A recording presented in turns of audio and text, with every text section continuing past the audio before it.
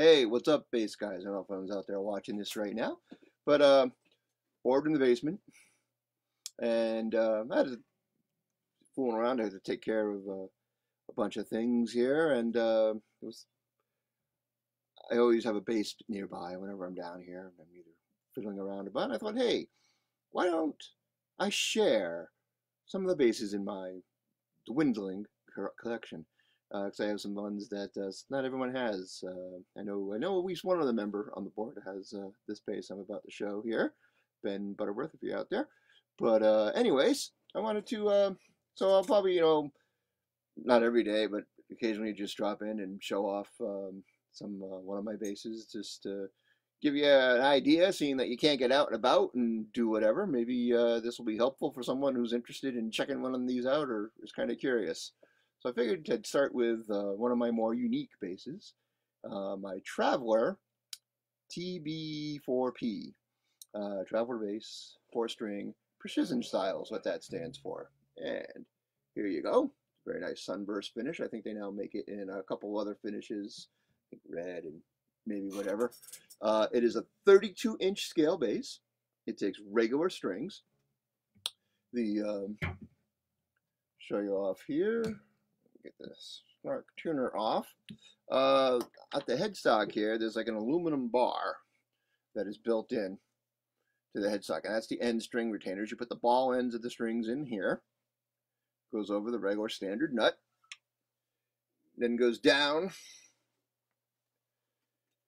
over a regular Fender style bridge. Then wraps around a plastic barrel here, and then get used to the strings go into the machines here on the back side, and you access the tuners here. So you use regular strings. This is the Dario XLs, which is my main string. And I don't know, I can't seem to get myself and the whole bass in here, so we're trying here. It has a Seymour Duncan pickup. It is a style of a Music Master, a Mustang style bass. Overall, and one of the neatest features is right here. It's a passive bass, but it does have a battery, and the battery controls a headphone amp. And the headphone amp allows you to run an auxiliary in and your headphones out. And the auxiliary in, you can plug in your what have you, MP3 player or your computer or whatnot, and you can play along, and it makes an awesome practice bass. Obviously, it's great for traveling because I don't even know, it's got to weigh less than 5 pounds. What else can I say? It has a nice little backpack type of case. I carry it around on the motorcycle all the time. It works awesome in that sense. So, how, do you wonder, does it sound? Let me see here. Let me make some adjustments here to my super duper video quality going here. But again, so you adjust the tuning peg, the tuning here. This is your E and your G and D, obviously. But we are going through my Trace Elliott Elf head. I did get one back. I sold one and got another one into the 2 Trace Elliott 110 cabinets. So that's the sounds. That's full 200 watts going. All the EQs are at noon, and the drive, the gain setup is straight up and down. I can do a video on the amp later to explain how that works. But here you go.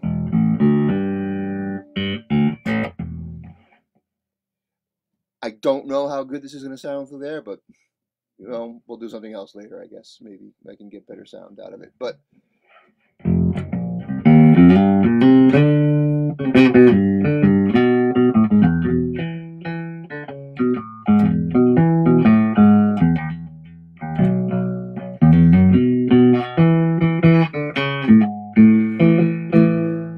that's just some screwing around. That is with the volume and the tone full up. The one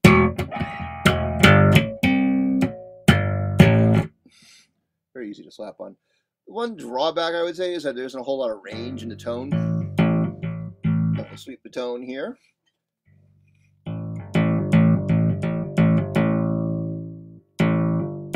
Sounds like a P bass.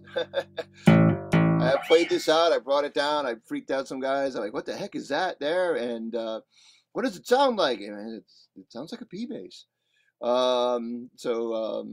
I've had this one for a few years. It's like I said, it's almost indispensable. So I got the tone maybe about halfway here. If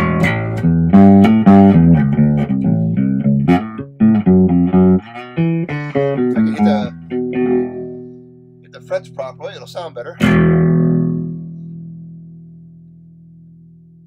That's the tone halfway, and here's the tone all the way off.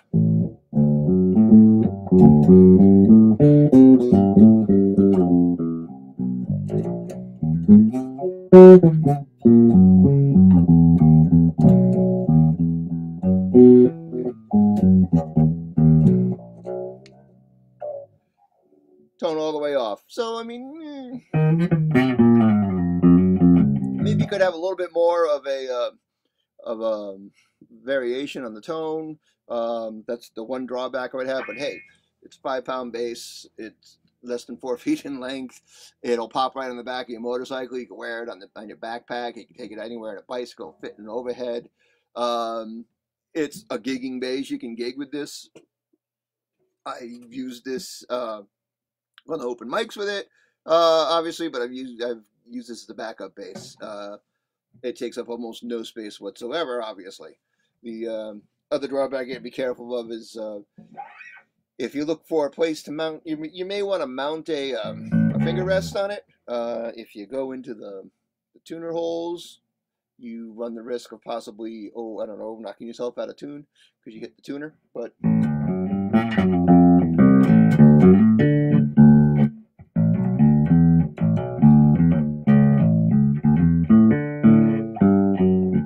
tone back, let's tone halfway there.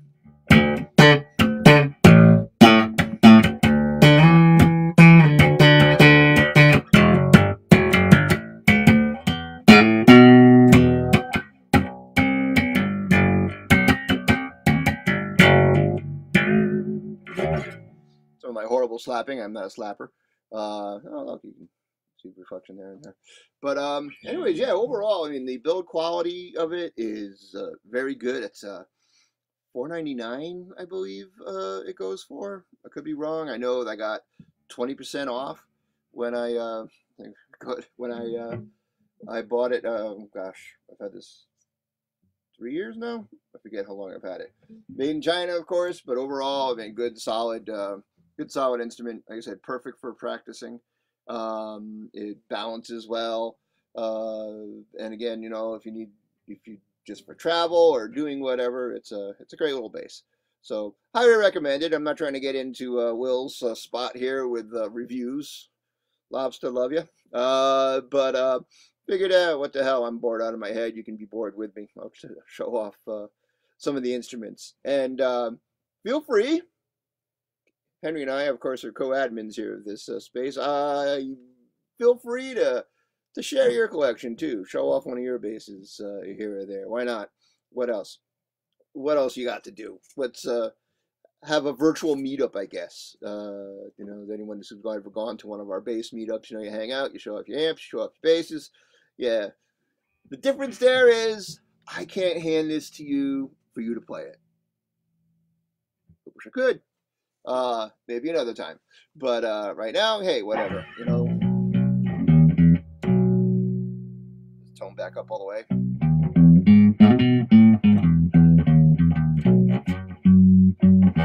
I'm just screwing around, not playing anything. But yeah, there you go. I figured I'd just share. I'll be back again at another time with one of the other basses. Cool. There you go, man. Look forward to one from Henry tonight. Just hey, why not, people? Go live and share, and let's just do it, right? Share our love of basses out there and get some stuff. I'm actually kind of interested to see some of the other basses that people have. If you haven't yet, Will Colby Low End Lobster on YouTube. I'm pretty sure he shares his video. Check his videos out. He's got a really cool take, and he shows off basses, and he gives a great way where he compares, so you can see the basses in context. Like the bass has a Music Man type pickup. Well, he has a Music Man bass, so you can compare the sound to. And he's been comparing the basses lately to what a precision bass sounds like. So you know what most of us know what a P bass sounds like, and you have that sound in your head. And so it's really cool, I think, to hear that that comparison, so you can get a better idea. So I know Will is, I don't think Will's out there watching now, but Will's doing a great job. Please support his channel if you can. And yeah, there you go. That's all I got. Just get out there. If you're non-essential, unlike Henry's essential. You always are, Funkster. Take a break from your practicing. Share a bass with us. Why not? So there we go. I'm gonna get back to the woodshed. I got a whole lot of songs to learn, and it's almost lunchtime too. So whatever. Thanks for checking me out. Feel free to share, and we'll catch you later. Peace out.